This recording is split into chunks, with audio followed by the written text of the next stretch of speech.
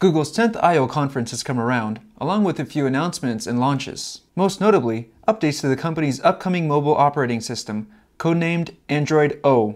One of these updates is picture-in-picture mode, which allows apps like YouTube, Netflix, and even Google Maps to be shrunk down, making room for another app to be used alongside it. Some others include updates to autofill, text selection, AI machine learning, and notification dots, which allow notifications to be shown on app logos, similar to what iOS has been doing for years. Android O is also expecting updates which impact the speed and security of the OS, like faster boot times, a new wise limit system which prevents apps from draining the battery or taking up resources, and a new service named Google Play Protect, aimed at enhancing app security.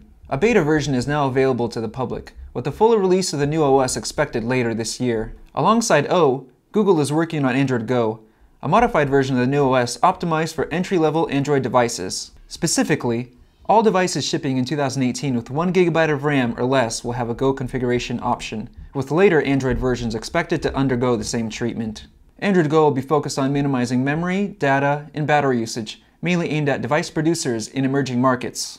Google is producing versions of its own apps to help achieve this, along with a customized version of the Google Play Store highlighting third-party apps optimized for the OS, which are required to use less than 10 megabytes of storage and have a useful offline state, as well as an appropriate battery and memory usage. They will also be making an API available to carriers, letting users see their account's usage from within their smartphone settings.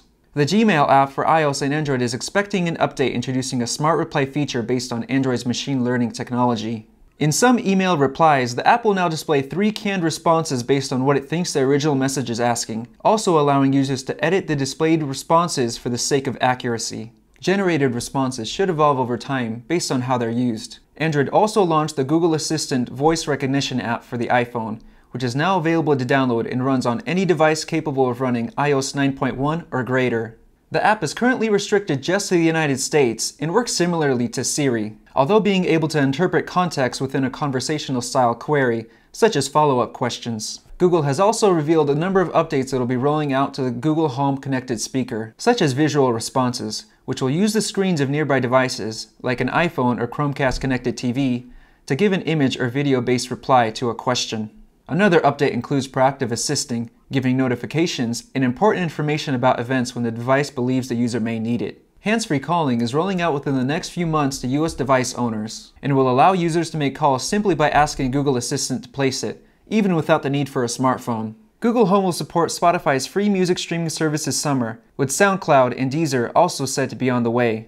For users who do not use streaming services, Bluetooth support is coming to home devices in the near future. For more news, reviews, and how-tos, check out AppleInsider.com and subscribe to Apple Insider on YouTube.